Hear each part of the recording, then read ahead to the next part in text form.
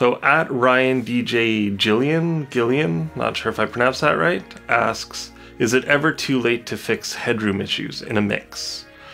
So if the headroom issues are recorded, if they happen when you're recording, if the recording is distorted, over-compressed, clipped in some way, then it's very difficult to remove that once it's actually baked into the recording.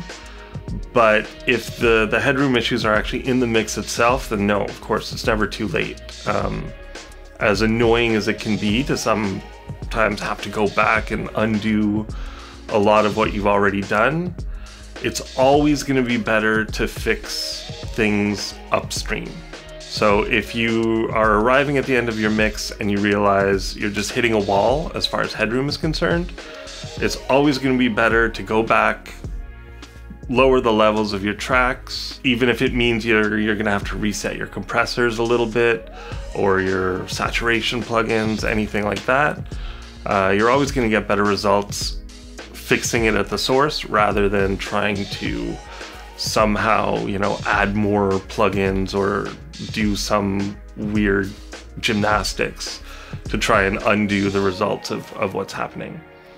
But that said, are you sure it's a headroom problem? That's the other thing. Like, I know gain staging, there's a lot of numbers thrown around. There's a lot of kind of like, oh, you gotta hit -10 or -6 or -18 or this or that. Those are all good practical rules of thumb.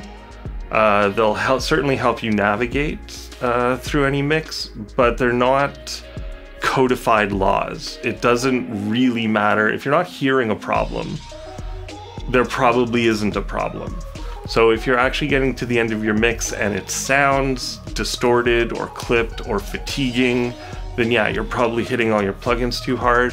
You should go back to the beginning. You should, reset your levels and try again. But if you're getting to the end of your mix and everything's sounding great to you, but the meters are all in the red, trust your ears more than the meters. Like, some styles of music, some things, they don't have to follow the rules to that extent. Depends if you're hearing the problem or if you're seeing the problem. If you're hearing the problem, fix it. If you're seeing the problem but not hearing it, it's not a problem. Hey everyone, I'm Al Eastler, Senior Audio Engineer here at LANDR. If you like this video or any of the other videos on this channel, consider liking and subscribing. If you need help with your mix, leave a question or comment below, and either myself or one of our other audio engineers will answer it. Thanks for watching.